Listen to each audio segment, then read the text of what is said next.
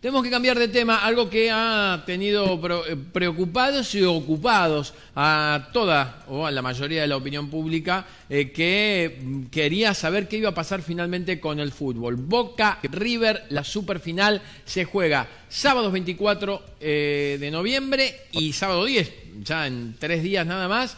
Cancha de Boca primero, cancha de River después, 17 horas. Es la primera final que se juega el sábado. Lo anunció el Chiqui Tapia, rodeado de los presidentes Daniel Angelici de Boca, Rodolfo D'Onofrio de River.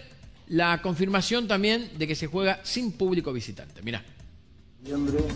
A las 17 horas, la medida se consensuó este mediodía, luego de una reunión de los presidentes de ambos clubes, Daniel Angelici y Rodolfo D'Onofrio, en la Asociación del Fútbol Argentino, en la que participó su presidente Claudio Tapia.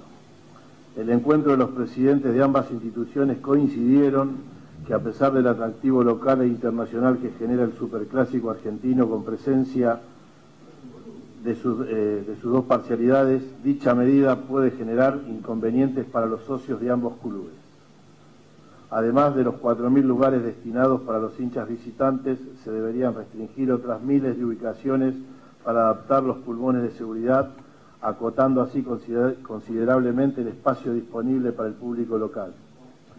A pesar de esta decisión, Boca Juniors y River Plate valoran y reconocen el interés del presidente Mauricio Macri por promover la presencia del público visitante en estas dos finales.